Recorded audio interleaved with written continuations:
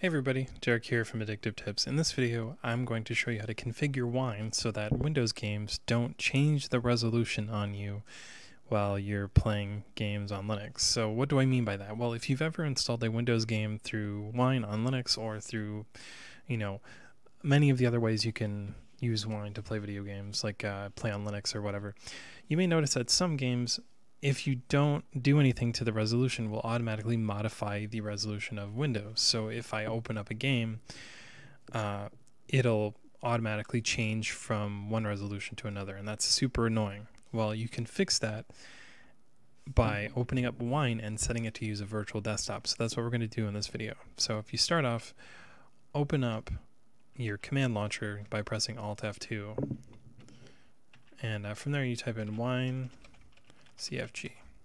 Now this is going to open up the Wine configuration.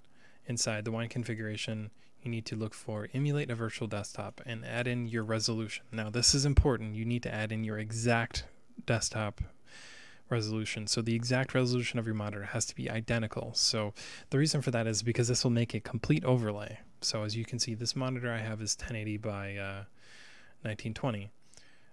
So I'm going to set it to be exactly this, and I can click apply.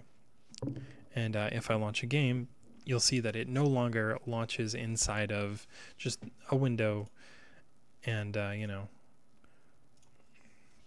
you'll see that it no longer launches inside of a window, but it's now self-contained in Wine. So let's launch a game.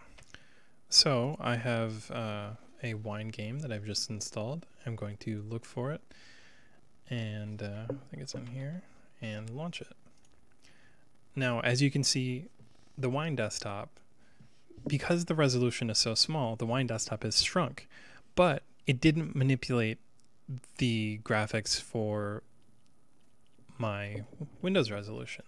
So the resolution for the game is contained within this virtual desktop. And if I were to go in the options, and I don't know if there's a graphical screen size that I can change the resolution. Some games don't let you do that. I don't think I can. But it's contained in this virtual desktop here, which I can manipulate if I want to. So it's not always going to be full screen, but it definitely will protect your stuff.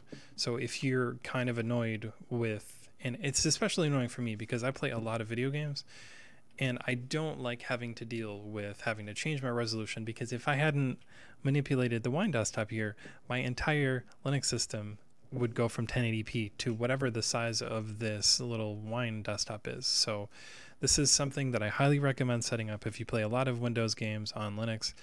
Please check out the description for more information, and I will see you guys in the next video.